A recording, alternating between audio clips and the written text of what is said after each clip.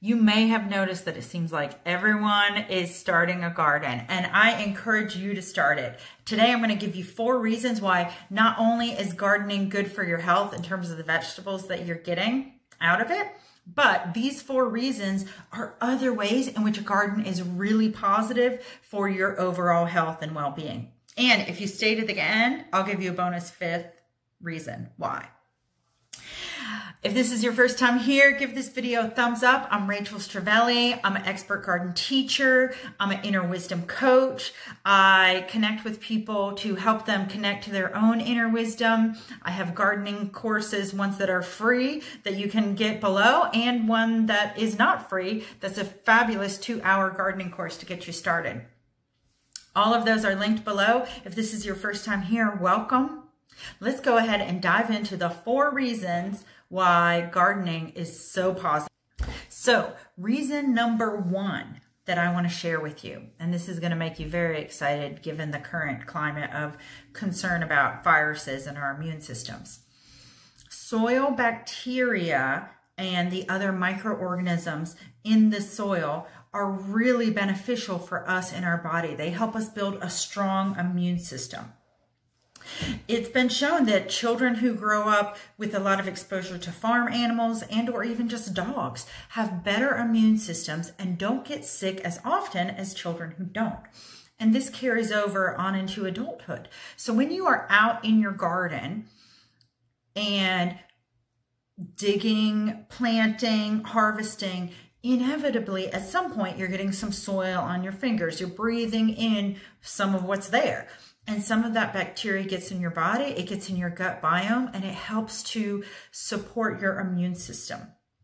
And you may or may not know, but actually there's a good percentage of our body that's not human. It's the bacteria, and we need that bacteria. It lives on us, but it works for us to keep us healthy and alive. Reason number 2, this is another type of soil bacteria that I'm super excited to tell you about. Actinomycetes. That's the name of a certain variety of soil bacteria, and studies have shown that breathing in actinomycetes actually has similar effects as antidepressants. Now, I know that might seem crazy in that if you've never heard of this before, you're like, whoa, whoa, whoa, soil bacteria, antidepressants, but it's true. The actinomycetes, they're actually also what gives soil the smell of soil. So that smell that you associate with earth, fresh earth, is the smell of actinomycetes.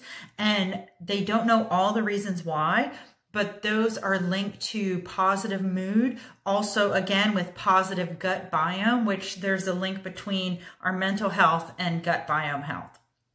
So that's the 2nd reason. The 3rd reason, if you can get involved with a community garden or even just somehow get involved with other gardeners in a community, you start connecting with people in a new way. You bond over this new hobby. If you're going to do organic gardening, which I highly recommend, and I have an organic gardening course that I'll link below if you'd like to sign up for the course. Organic gardening is so good for your health. However, if you've never done it before, there can be a little bit of a learning curve. And there's information that you have to learn, methods you have to try out. And so when you connect with other people around this hobby, that's a positive hobby, you can troubleshoot with other people. You share what you've learned. You can exchange your produce. If you're growing basil and your neighbor or someone else in your community garden is growing tomatoes and you each have a surplus, you can swap. You can each make pizza. You can make a salad.